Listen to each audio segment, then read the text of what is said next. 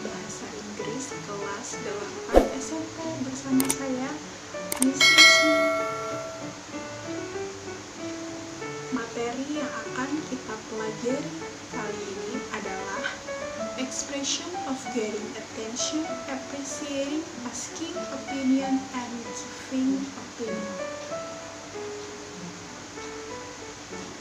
Kompetensi dasar yang akan kita pelajari adalah KD 3.1, yaitu menerapkan struktur teks dan unsur kebahasaan untuk melaksanakan fungsi sosial dari ungkapan meminta perhatian, mengecek pemahaman, menghargai kinerja yang baik, dan meminta dan mengungkapkan pendapat serta meresponnya sesuai dengan konteks penggunaannya.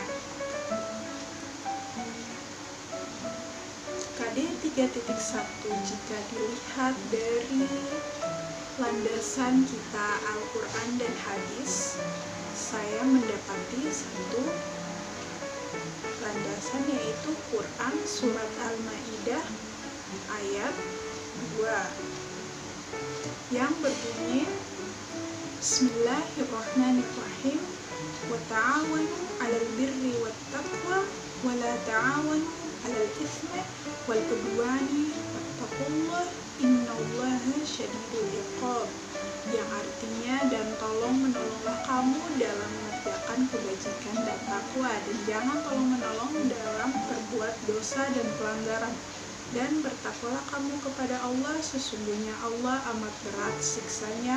Quran surat Al-Maidah ayat 2.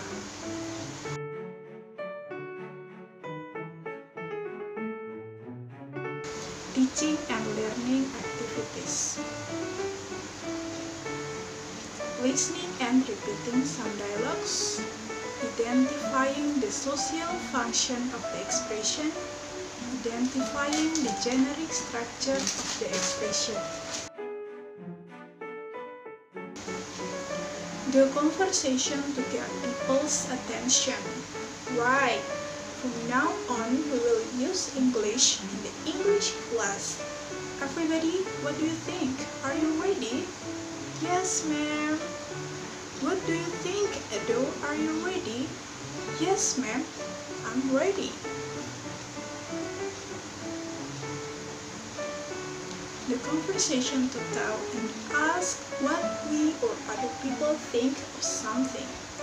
Udin, do you think Edo is angry with me? I don't think so. Look, he is smiling. Guys, I think Udin will like this notebook. What? I don't think so. Udin doesn't like bright colors.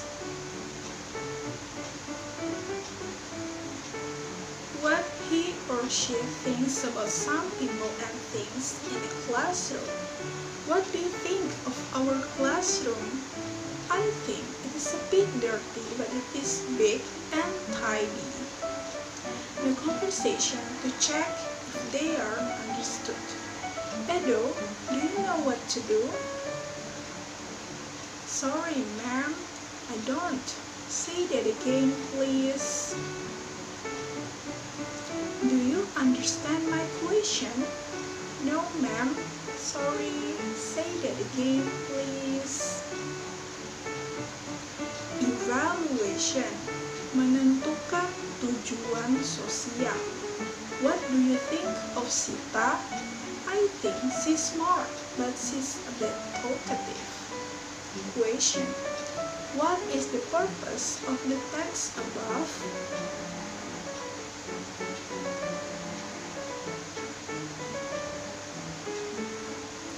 The answer is to give an opinion about Sita.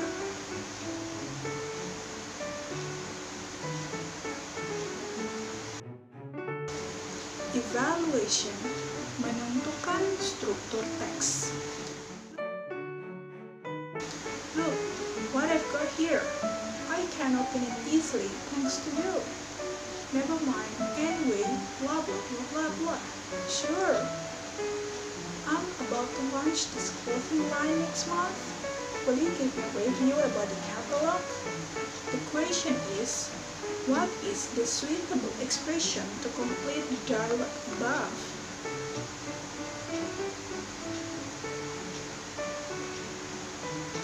The answer is, please listen to me for a moment.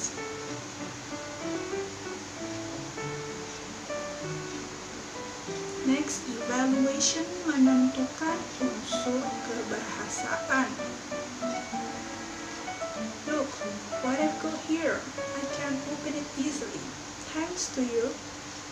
Never mind. Anyway, listen to me for a moment. Sure, I'm about to launch this clothing line next month. Will you give me a review about the catalog? The question is, what is the bold words mean? The answer is start and list. Please watch again if you want to be clearer. Thank you very much for your attention. And don't forget, lakukan 3S. Selalu jaga jarak, selalu pakai masker, selalu cuci tangan dengan sabun setelah beraktivitas. Okay, goodbye everyone. Assalamualaikum warahmatullahi wabarakatuh.